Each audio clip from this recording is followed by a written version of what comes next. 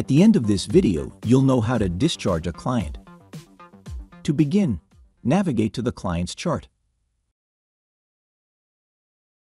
Within that chart, select the Episode tab.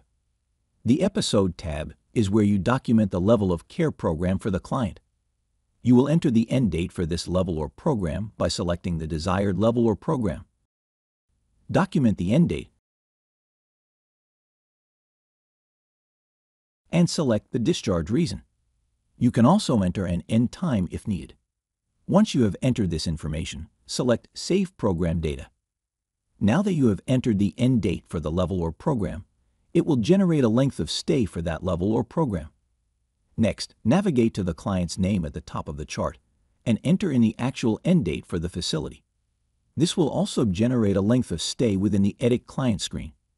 Now that the client has an end date and you are going through the discharge process, they are no longer a current client. This means you will unselect the Current Active tag and select the Past Discharge tag. Navigate to the bottom of the Edit Client screen and select the Inactive checkbox and document the reason for inactivation.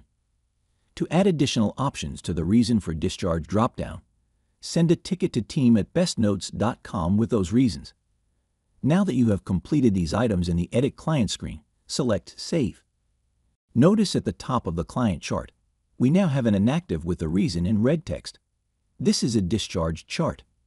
Now you can open the discharge summary, and the end dates and length of stay will pull into that discharge summary.